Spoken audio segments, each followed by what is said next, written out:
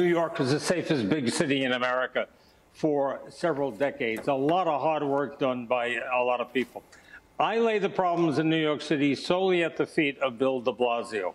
He has eviscerated the police department. The future is, quite frankly, very bleak in New York, certainly for the next 18 months under the de Blasio administration.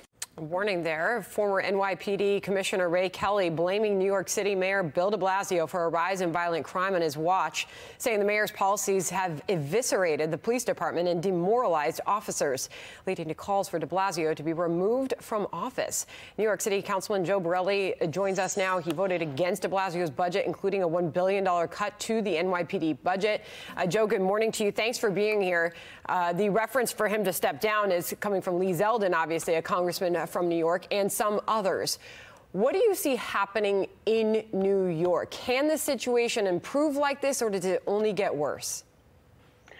Well, it's tough to see how it gets worse. I mean, we've had a year of systematic defunding and crawling back of our NYPD, and it's tough to see how that would be undone by de Blasio over the next couple of months. Look, Sandra, I've lived in this city 38 years of my life on Earth, and I have never seen a time where there was such a universal chorus of people demanding one specific leader of this city, the Mayor de Blasio, resign.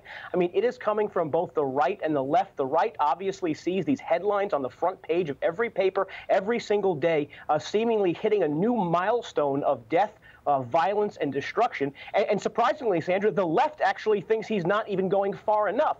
I mean, this is the 2020 that we really have come to just really see every single night on the evening news as looters and rioters and shooters continue to act with impunity in this city that was once, I mean, for 30 years, Sandra, we were on a good track record. And as Ray Kelly pointed out, I mean, he's someone who served 2 mayors. I mean, this is probably not going to end at any point in the next 18 months while Mayor de Blasio is still in office.